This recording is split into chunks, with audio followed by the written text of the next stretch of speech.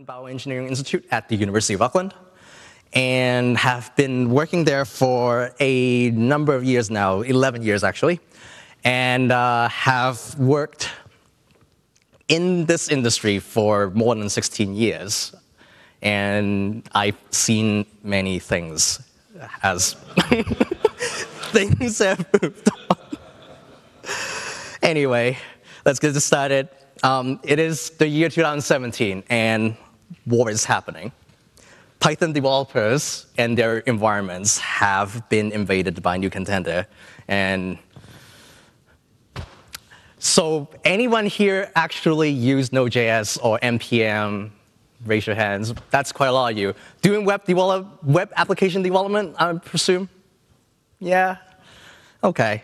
This talk is you'll probably get what I'm about to say, but those that are new, maybe you might have better. But I'll try to start by introducing a little bit of history.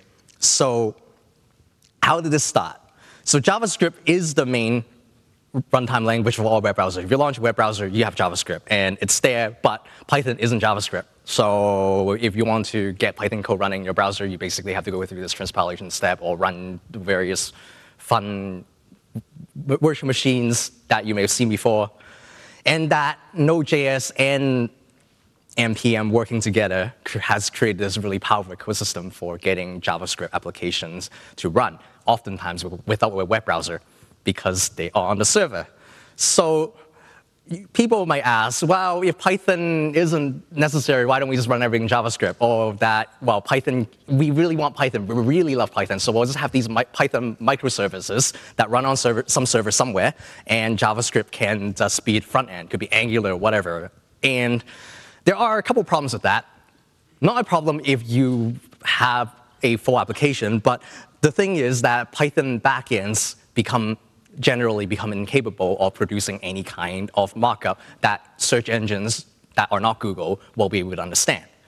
So that is a death sentence for real websites. I work at the university. I have these publications that should be indexable by these search engines. And if they are not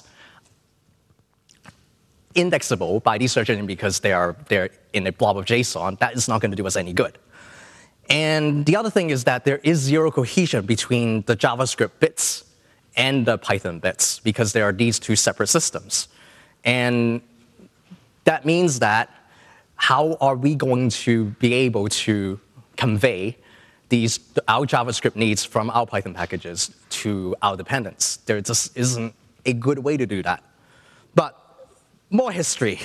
So when I first started, we have this thing 16 years ago. We have these things called a common gateway interface. And generally, they're just random collection of executable, probably Python script or Perl scripts that would run on some server, that would produce some markup. And then that's the front end, because that's all you get. That's the HTML over HTTP, get and post requests. And of course, as time went on, people realized that they want more stuff. So we have these big, gigantic frameworks that does everything for you, such as Zope, Emplon, and also Django. Then they realized that, oh man, these things are so hard and so annoying to use, and I don't understand. So people come along and start working on things like Web2py, Flask, and Tornado, which are much smaller, more manageable frameworks for beginners to start to grasp. So the front end, as mentioned, is what the user sees. They generally provide an interface to the back end, which could be some kind of SQL database. And as time went on, this has become not the front end, because the front end has become the JavaScript that is running in the client's browsers. And that JavaScript originally was created by Brendan Eich at Netscape, who thought, wow, browser would be great if there was a little bit of interactivity, like popping up dialog boxes to know your friends, or doing actual real stuff like form validation or popping up ads. That's really annoying. But nowadays, it does a bit more than that. And back to a little more about the Python web application stacks that we have come to know as we are moving on with the time. They're usually constructed from a collection of packages, but historically there were just these big giant monoliths that comes with everything. Sometimes they came to be, oh, we are plugin architecture, but it doesn't change the fact that they were giant monoliths. They're really annoying to use. So they realized that. So Soap and Plum Django has done the thing where they have started refactoring their project into smaller chunks. Soap has broken up their component architecture. They have their interface. They're no longer in just like this one package, but they're separate Python packages now. So it makes it much more easier for a beginner to start working on some of these stuff, and it promotes software reuse. So now you don't need to feel like you have to take this entire big thing before you can start using a software. You can just take this one small library and then start working with it. And of course, with web application, you also got these other scripts and whatnot that are part of your Python package. And people consider this an asset management problem. And installation, generally, no one really thinks about that because with Python packages, you can just one pip install some package and it's there. There are other systems such as build-outs, but most people don't really use that. And as mentioned, what about JavaScript code? So I'm not really talking about the stuff that you can get from NPM. I'm talking about your Python integration bits, like the configuration bits to get Angular going, for instance. The problem is that we don't really think about that, and we end up getting a bunch of special snowflakes, which are everywhere. I mean, you could say that every project is a special snowflake, and I guess that's kind of true. But then every Python framework, everybody, Django has its own way. They had Django static files, and Plum has its own JavaScript registry, and they have CSS registry. And OK, they realized that this is a bad idea, so they refactor everything into a single resource registry. And Flask projects might use jQuery and friends, which they might get through some public CDN, and then they call it that. I'm guilty of this too, because I had some more Flask projects, and I remember using this table rendering library and just drop the JavaScript in there, and they kind of forget about it. And sure, there's simple stuff. They kind of work, but what about portability? What about if we're library builders, we want our other people to be able to use a library easily, but without telling them how we actually got this thing put together. There's no way for them to do this without going through a lot of hoops. And then as these things are generally, the way things have been done are generally not portable, makes reuse basically impossible. So they become liability, basically. It's no longer talking about assets and liabilities, and we only got technical debt now. There's no dependency management because we just stuck the JavaScript code in there and forget about it. And they're also untested. Not many Python programmers write tests for JavaScript. Well, at least that was then. I hope things have changed now. Things have changed. And of course, Bower and NPM are a thing now, right? Well, that's how we get the invasion. And these are some examples from certain Python projects. On the left, right there, we got one Plum library called Mockup, which provides a bunch of JavaScript code that does end up in Plum 5. And we got the setup PyCon standard, but we got these funny guys here that's end with like bow.json, package.json, other things that are really just interfaces to NPM that are not really communicate through the package management. You have to get to the Git repository to get it. Same thing with Django. This is the Django repo on the right-hand side.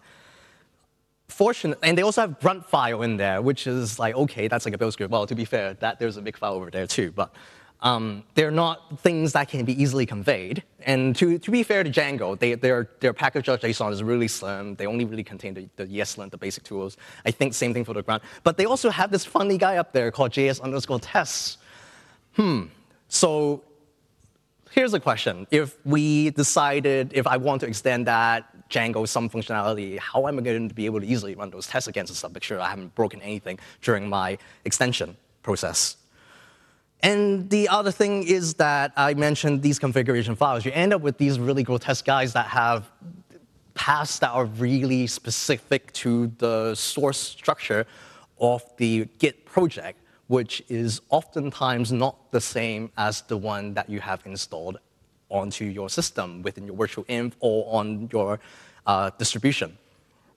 So these things are generally not reusable. And how do you even know they are there? Well, by git clone, right? So there's no portability. Every single Python projects have used their own special snowflake way of talking to Node.js and NPM, and there's just no way to reuse these kind of things. And as a personal anecdote, I decided I want to extend Plum mockup. So since none of the Python tools can do it, since all they use are Git, it's just the Git protocol, I have to, OK, I guess I'll just use Git some modules to embed that thing into my project and then go from there.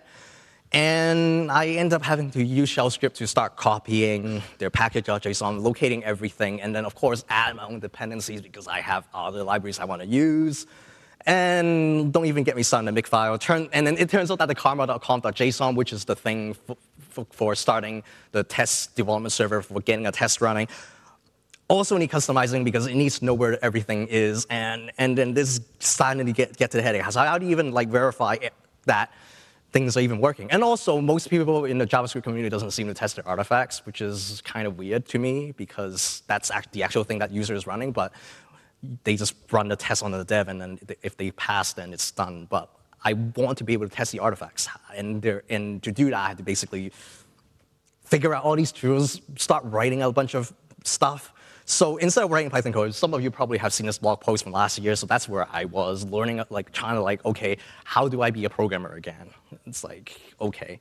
So we get to do this. We get to write endless configuration files and scripts that are just trying to get our stuff working instead of working on the thing that we sort of should be. So this is what I look like. OK, just ask my colleagues; they will probably tell you that. So, but we are programmers. Why are we writing these verbose, non-reusable, copy-pasta configuration files, like spaghetti code, whatever you want to call it, pasta spaghetti?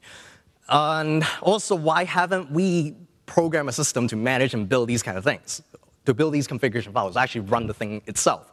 Instead, we program something to trap ourselves in doing that role. Computers are way better than us doing, I just don't get it. So this is a great sentiment. It's war. Let's fight against invasion. You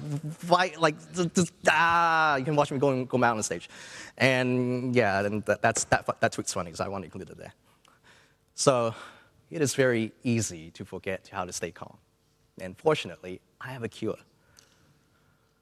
Calm.js, and gaze on the fluffy bunny rabbit. That's your eye bleach. So what is Calm.js? So Calm.js is a framework for Python that builds on top of setuptools, which would provide a good, stable interface from there to Node.js and NPM in order to provide a managed and well-defined integration so that we can actually use Node.js in a more controlled manner from Python. And it's written to be modularized, extensible, and with a core focus in building actually a reproducible way to build these deployable artifacts that would go on to the web server, which would then go to clients. And of course, the whole process sounds suspiciously like compile, assemble, and link, like a C ecosystem. So that's, if you want to turn an acronym, that's the acronym. And the other funny thing is that dietary habits of rabbits is actually a funny way to describe, or an apt way to describe how JavaScript is produced and consumed in the modern day development environment. So that's the link also to the repo. And you look suspiciously like another standard, right? You've probably seen this XKCD before. No. That's not my goal. Because setup2 is already a standard, and I'm just merely extending it, rather than coming up with something completely new, like the Plum guys have done, or other people, actually. Or build something that basically doesn't talk to each other. We have setup tools. Every single Python package have access to it, right? So that's the common ground. So that's not a standard. That's not a new standard. That's an existing standard that I'm reusing. And of course, Calm.js is a library, so it does provide a common set of helpers that will make using these declarations in a much more easier manner. And setuptools in this utility is actually a lot of features in there. I took full use of it. So this is a sample configuration. Yeah, it's readable. So you can see that I have a package underscore JSON, which actually defines the package.json for the Python package. So all the Python dependencies are captured there, which can be accessible by other packages, or the dependents, I should say. And a bunch of entry points, which for those of you probably know that's next talk, but I'm not talking, so I hope it'll be fine. And there is this other funny thing called extras underscore com.js. I tried to capture this using entry points, which you might probably see somewhere further down. But the problem is that the JavaScript, figuring out where these artifacts are, or where the JavaScript code is, can still be sometimes very cumbersome. But at least there must be a way to manually provide this. And this is my best attempt, but this is something I'm also working towards into solving. And the other aim of com.js is to get out of the way. You shouldn't feel like the tool is there just to get in your way. You want to use something and then just like put it aside. So com.js is designed for that. And that com.js, as com.js is also licensed under GPLs, you don't necessarily want to import from it and then basically have the GPL be in your application if for philosophical reason that you want to avoid it, because entry points are just basically text files. So it's actually, the dependencies relationships actually got inverted. It's com.js using the text files or using the declarations in your application rather than the other way around. So unlike one of the other projects called FanStatic, which was an attempt to formalize the asset management in Python, but you can see that you have to import from that library in order to do anything, and lot of declarations for one and every file, and then it gets annoying. At least they did try. It's an interesting way to look at reusing JavaScript from within Python. And the other thing is that com.js aims to be modular. So there is a set of common base classes, and there are specific functionalities, again, defined through entry points. OK, so I guess I can show you a demo now, if this would work. Oops, I'm already in here then. OK, so in here, I have a bunch of Python wheels, since I haven't actually released this on pip yet. So this is a development version, so I basically have to install it like so. Hopefully this will work. This will take time because this is a really old notebook. And do I even have internet? Nope. Try this again.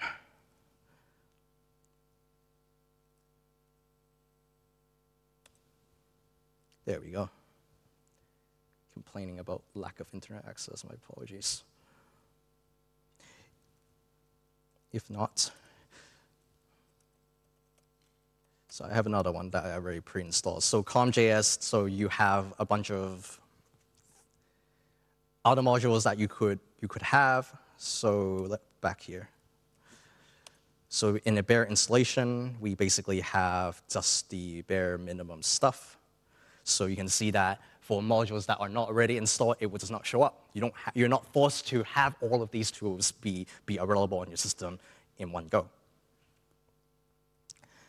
And the other thing is com.js aims to allow Python projects to include JavaScript. So sure, you might have a Python backend with some Angular stuff, but there is still probably some kind of configuration file that you want to pass on to other developers that are aiming to extend your project. So that JavaScript has to go somewhere, and I'm pretty sure it's inside your Python Git repo somewhere. So in order to provide, I want to aim to provide a consistent invocation method through the command line or the API. So here's a screenshot. I guess I can just try to get this demo going for you again. So if we want, we can just install the rest of the packages. So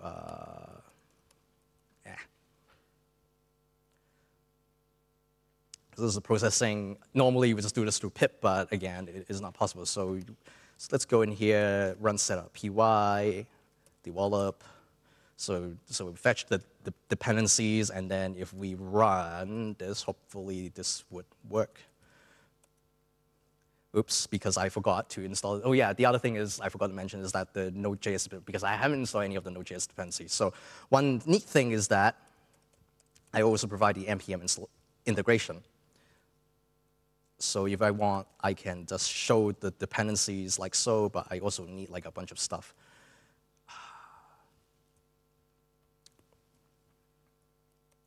So if I want to use the Webpack version, I can just have that installed, and then it will just concatenate everything together. And I'm just going to install a dev package for the testing, which I'll demo later. And of course, it would just go and do the thing, go through npm, download the dependency, and I'm not going to wait for this, so I'm just going to go back to here, and then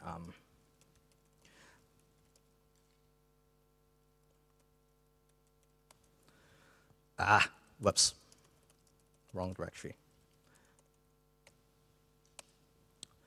So I do actually tell you, I have log messages that will tell you what's wrong, and now that's running. There you go. Here's the artifact.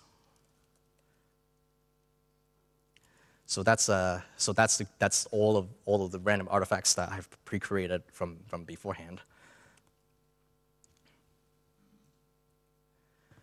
And the other thing is that I want to provide something that makes it easy for people to run tests against the JavaScript that you may have in your Python packages, so that Python programmers can actually start running tests, much like when you might test an application using unit tests, like Python tack your unit tests and some of your package test suites. There's no such thing really for JavaScript or Node.js, so I want to be able to provide that at least for the Python programmers. So we have something like this. So you saw how I created the artifact previously. So if I run, so this would just create the artifact through the require.js to a chain. But what if we want to run a test? So just stick another command in first. So Karma is a standard test runner for JavaScript, Node.js development. And we do that, and it should start invoking the test. And there you go. Pass all the tests, and then once it's done, now you actually go through and build your artifact. Rather than, and of course, coverage is a thing I forgot to show. Probably should just put in the tag W flag so I can stop hitting that. And so you can see the coverage. You can also enable the other flags to enable your coverage for your tests, so you make sure that you actually ran your tests rather than them not really running. And then the other thing is that since we are really doing this for Python, there must be a way to include all of these artifacts as part of the final Python wheel, which would then be distributed to the end user. Because, as I mentioned, they don't necessarily want to have com.js installed. They don't want to have Node.js installed, really. So why do we have to force them to do that? So if we have a way to formalize the building of these things, again, this can be achieved through setuptools, which I've done. So it will look something like this when you run Python setup, be this wheel. You would have the ability to automatically get this done. So one thing I probably should show is that. So this is the whoops. I hope it's working. Yeah. So these are the relevant sections. So define the file name for the artifact, the specific entry point that will produce the tool chain required to get that artifact generated. Again, all these things can be customized because they're just entry points. Very easy to do. Of course, not the coding part, but definition at least make it so. And whoops. So currently, version 2.1 is out. That's been a year. I'm working on the next version, which actually involves a lot of API changes because I blame Webpack. Webpack is actually really painful to deal with. Hopefully soon. And so all the other packages also require a little bit of refactoring. So anyway. So instead of fighting a war, peace can finally be achieved. So we should be able to disarm the configuration files, which are very specific and possibly toxic, and transmute them into some kind of conveyable form that other packages can digest. And then the entire package workflow is completely streamlined and completely reproducible. You can just make sure that your environment, your Node.js environment is installed. As mentioned, dependencies are all there. And there's no longer a need to worry about these foreign invaders that are in your Git repo when you can just give them a path to turn them into useful fellow citizens through proper integration channels, right? Thank you for your time.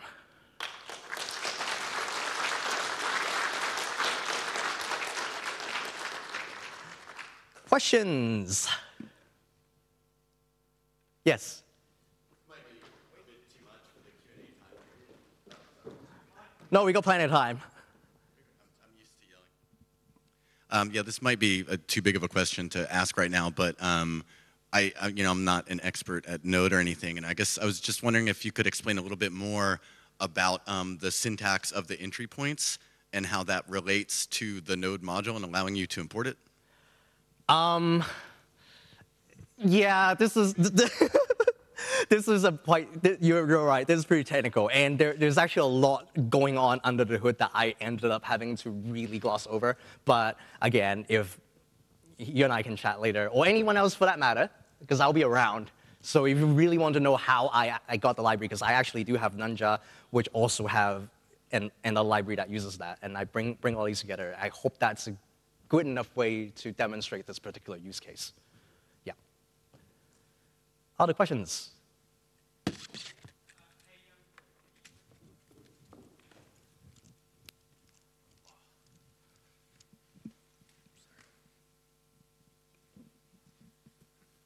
Hey, I don't know too much about this, but I was just wondering if you'd explored going the other way around. So, using JavaScript tools to deploy Python, and is that a more tractable route? That can be. There is actually, I think there are projects that are kind of doing this, but I personally find the Node.js and NPM ecosystem to be really fragmented. There is just nothing like setup tools, entry points there. There are other system similars, but nobody seems to have agreed what things really are.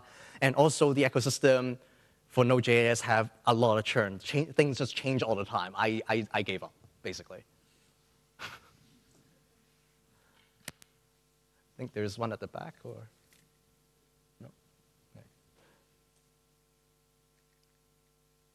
No more? Anyway, you can come talk to me if you really want more details. So, yeah.